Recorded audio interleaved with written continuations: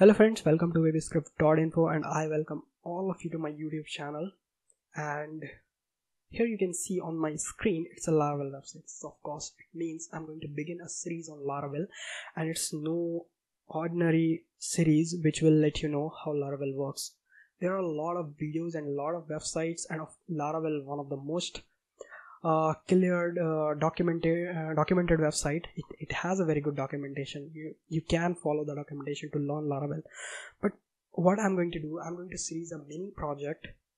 That mini project will let you know how Laravel works, what are the routes, what are the middlewares, what are the models, controllers, authentications, a lot of things. So with that mini project you can understand Laravel, and you can begin your project in Laravel from next time.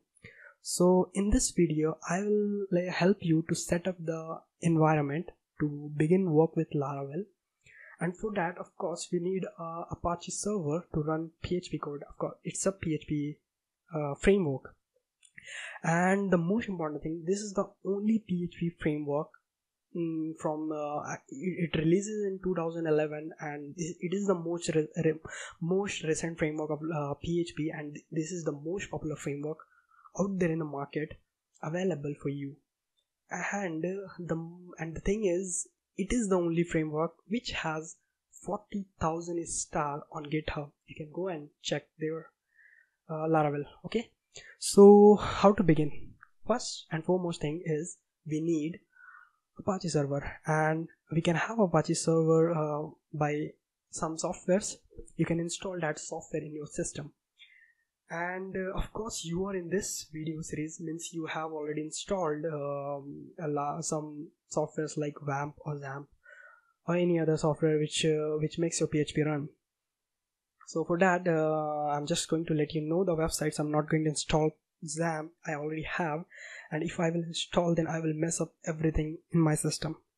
So just visit apachefriends.org, or you can simply type XAMPP in Google,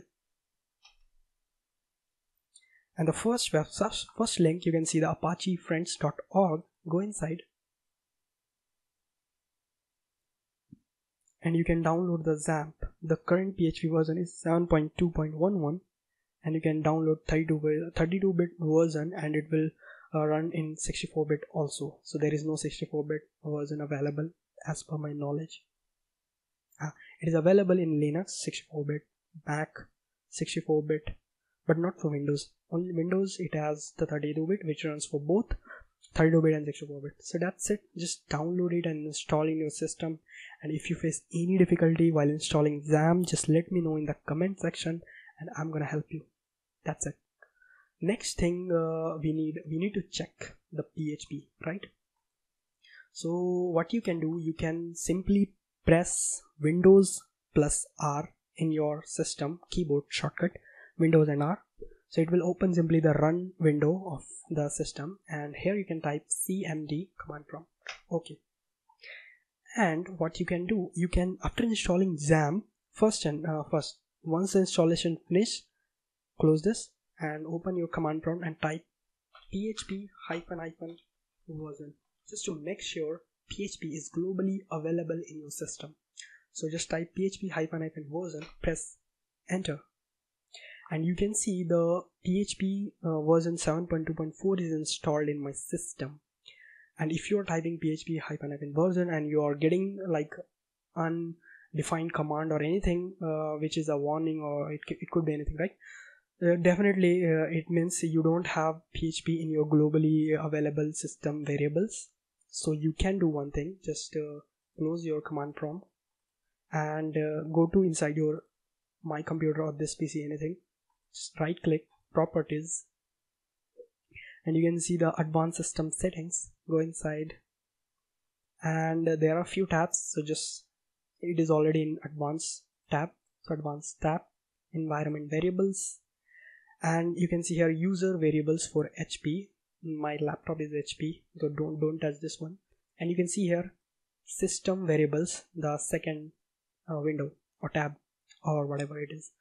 So we are going to modify system variables and just call, and you can see path. Click on edit and you can add path here just by clicking new, and it will give you the path.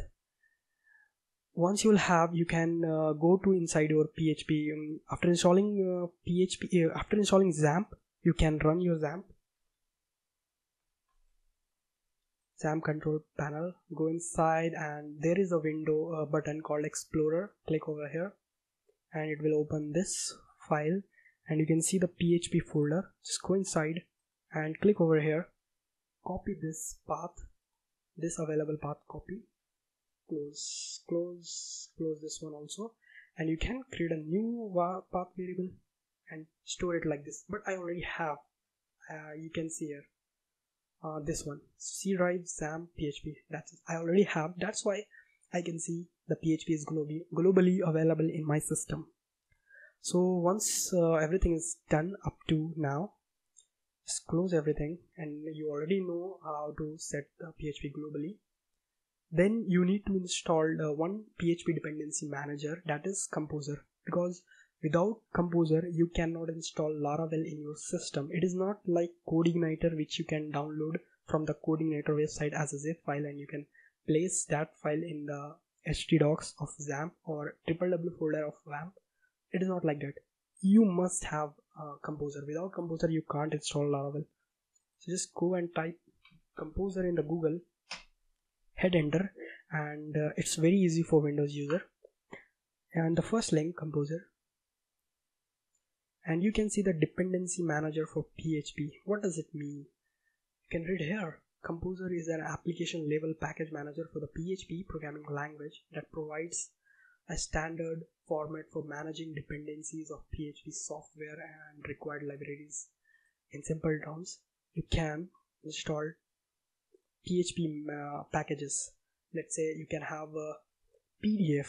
There are a few packages to create PDF files. There are packages like to send emails. One of the most famous packages, PHP Mailer. You can install PHP Mailer using Composer. You don't need to go in the GitHub and install the download the zip file and anything. So you can install PHP just the packages. You can install the PHP packages in your system using Composer. This is that mean. Go inside Composer.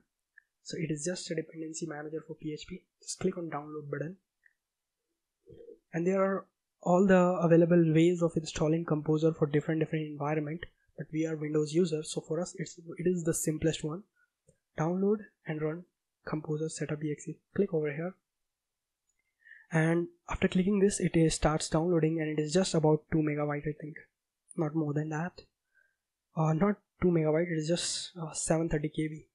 So it's installed in your system. Just locate your file, and it is already installed many times, I think. So just click over here and run as administrator. Yes. And there are instructions for other different environment users. You can follow these instructions, right, for different people. Okay, that's enough. Other people are smart. Next, keep it everything default. Don't click over here. Take control and just install Composer. So just don't click over here. Keep everything default. Next, and it will detect automatically your php.exe file. What the folder I have already placed in the system variable, so it will automatically detect your php.exe file. You don't need to touch this one also. Just click on next and wait. And you don't need to provide the URL because we are going to use local server. We are not getting anything from outside of this system for now. Next, and it will show you the PHP version 7.2.4, and this is the path of your PHP version. So he wants you to install. Yes, click on install. And why my cursor is blinking, I don't know. Is this something wrong? So it's just next, and view online documentation. Click over here and to see the view documentation, just click finish. That's it. We are done with Composer also, right? And just to check your composer is installed successfully in your system or not, press Windows R, the shortcut key, hit CMD, open the command prompt and type composer hyphen version, just to make sure composer is installed. So you can see the current composer version is 1.7.2. So the composer is already installed in our system. That's it. This is what I want. So our system is ready to execute Laravel packages and everything else. And I will also install Laravel package in this video, and from the next video we will see how to work with Laravel. So just to install Laravel packages, you can go inside the documentation and there are commands to install Laravel.